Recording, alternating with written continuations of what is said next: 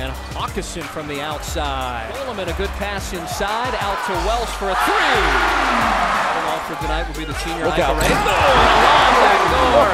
Hamilton the ball. Almost 92 points a game. That's tops in the NCAA. Hawkinson is a double-double machine, looking for an assist and a block by Welsh. As far as the conference tournament, but preparing itself for the NCAA tournament. Ball will take the three, and it's good. And Clifford. Good pass to Welsh. North Carolina as they close out the ACC. Carrying it with 2 to go on the shot clock. Alford. Bryce Alford.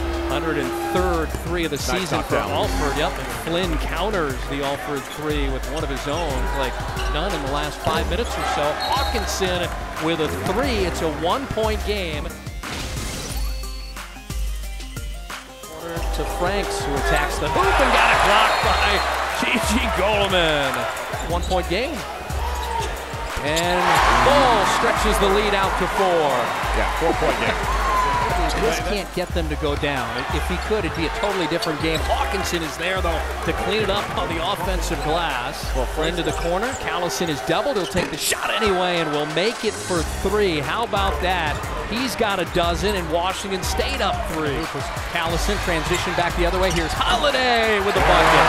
What a spark off the bench for Aaron Holiday, the sophomore. He's got 11. Country for a reason. Hamilton, extra pass.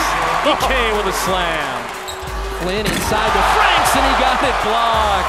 DK with another block on the run out. Hamilton. Rebound. Perhaps they'll get some second chance opportunities here.